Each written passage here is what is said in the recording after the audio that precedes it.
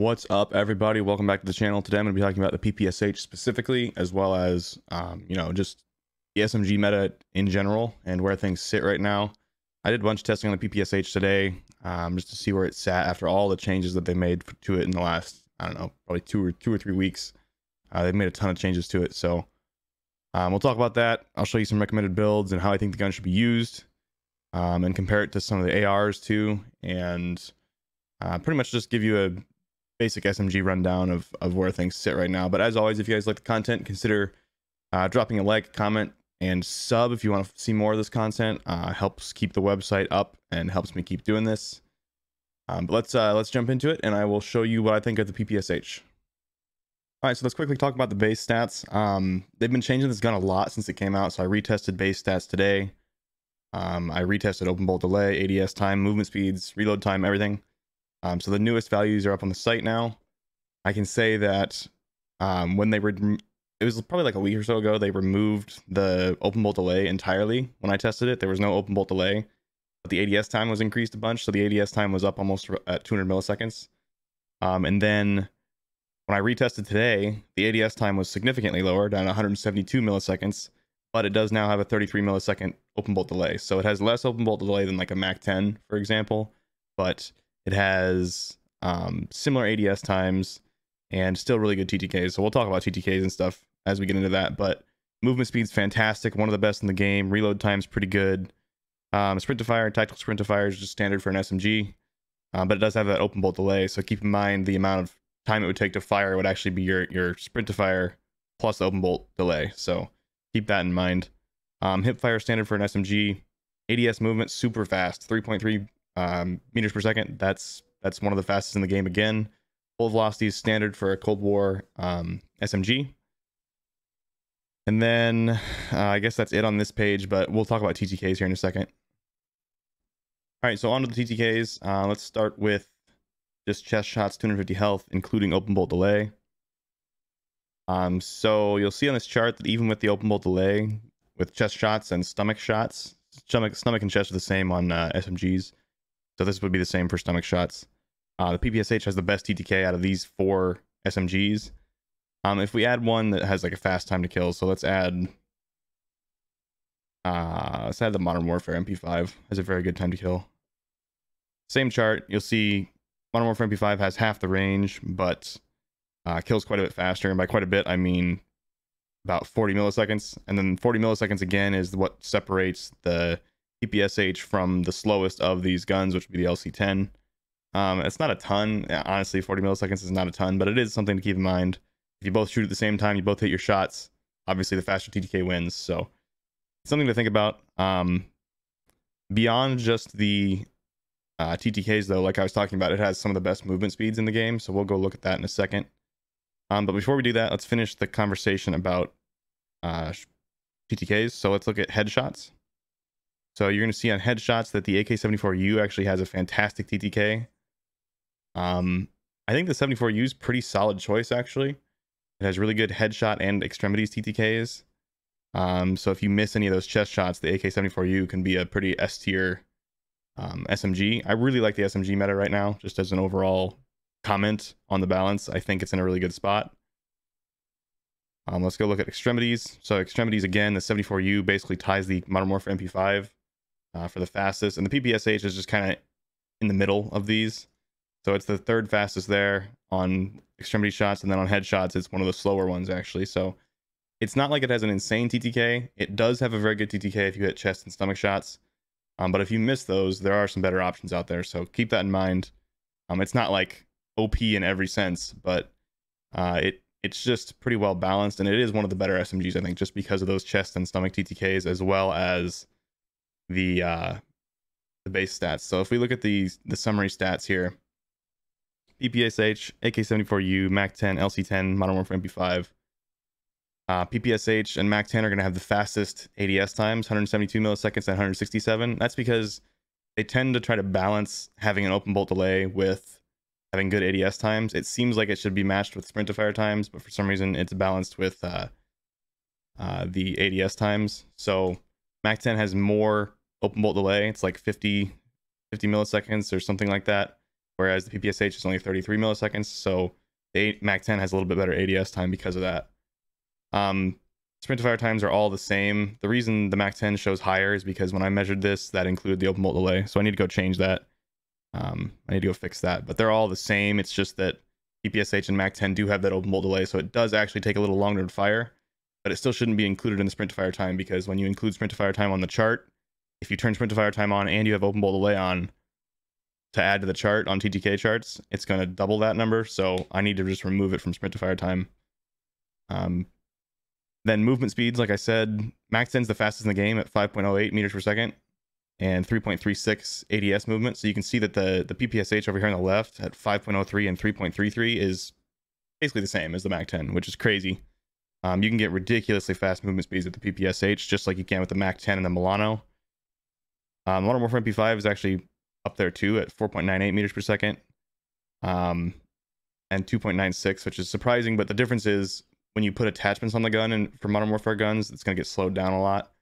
So yes, the base value is pretty high for the Modern Warfare MP5, but it's going to get slowed down a lot more by the normal attachments you would use. Hipfire is going to be the same on all of them. Same average hipfire, 7.5 kilopixels squared.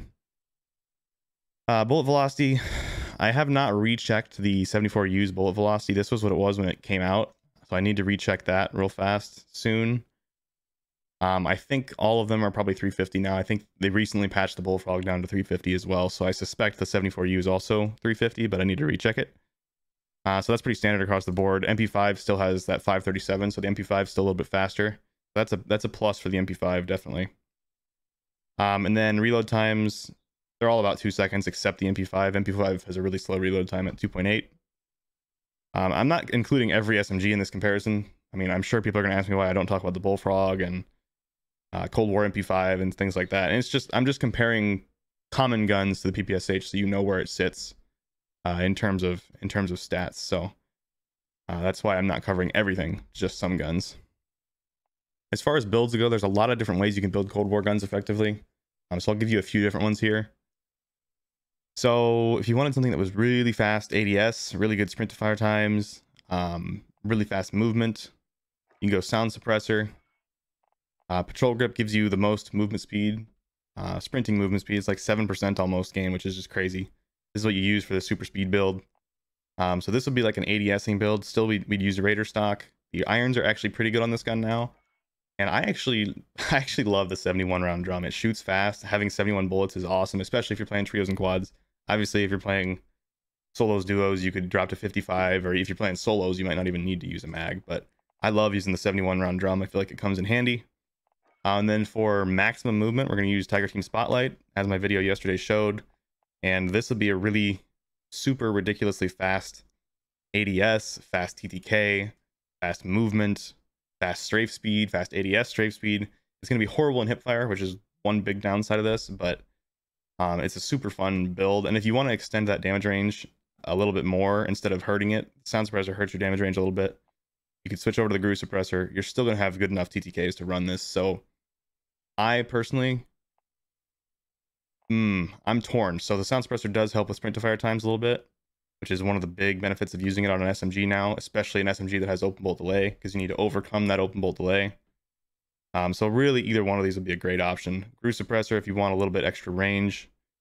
Sound suppressor if you want a little bit better ADS times and better sprint to fire times. And then another build that would be really good would be more of like a hipfire build. So PPSh has a fast fire rate and a big magazine, which means it's really good for hipfire.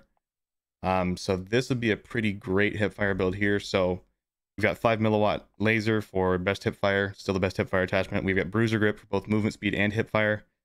Marathon stock, because we, like I said before, want to bring that sprint to fire time down, especially on guns that have open bolt delays, because you have to overcome that open bolt delay on top of the standard sprint to fire time to shoot. So it's really important on MAC-10 and PPSh and any gun that has open bolt delay to reduce your sprint to fire time.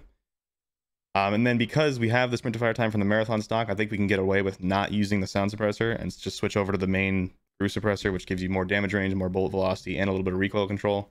So this is going to be a really, really great hipfire, and it's really not going to be too bad ADSing either, because it's not like a no stock Modern Warfare gun where it hurts your recoil. Marathon stock's not going to hurt your recoil at all. So we're gonna have relatively good recoil, really good bullet velocity, really good range because of the grease suppressor, and fantastic hip fire and a huge mag. So I think this is a really, really good all-around build here. If you wanted something that was more ADS, so maybe more like with using it with a sniper or something, I would probably swap out and go back to Raider stock. So this is going to be, again, a non-hipfire build, but this would be a sniper support build. I would take off GRU. I'd probably put on Spetsnaz grip. So this is basically the field agent grip. This helps with recoil quite a bit. Slows you down in movement speed, but because we have the Raider stock on there, we can kind of get away with that. I actually think the irons are pretty good. So you could get away with running a barrel. So there'd be a couple good options. Bullet velocity barrel would be very good. Damage range barrel would be very good.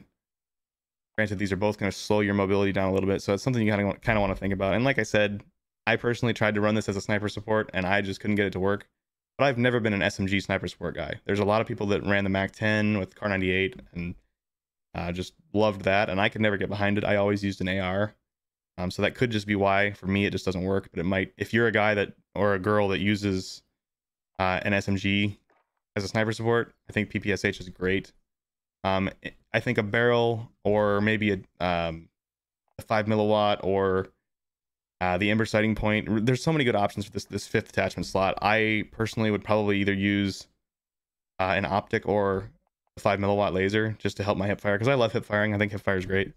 It can really help you up close. So if you wanted this to be pretty good all around, 5 milliwatt, pop that on there. It's gonna be much better up close for hip fire. And then optics, I always use the mill stop because it has a little bit more zoom. For a sniper support gun, I always use the mill stop over the microflex just because it has a little bit more zoom than the microflex, and I feel like there's certain situations where people are a little further away. I'd like to be able to see them better, so I like the mill stop. So this would be a pretty standard like sniper support build here. People ask me all the time why I don't use a barrel, and it's just simply because I think there's another attachment that's worth more on Cold War guns. The barrels don't do that much in a lot of cases. I don't like to increase my recoil with the task force, so there's just a lot of reasons. It's hard to answer that question because it's just like, well, I just think something else is more important, and that's all it is.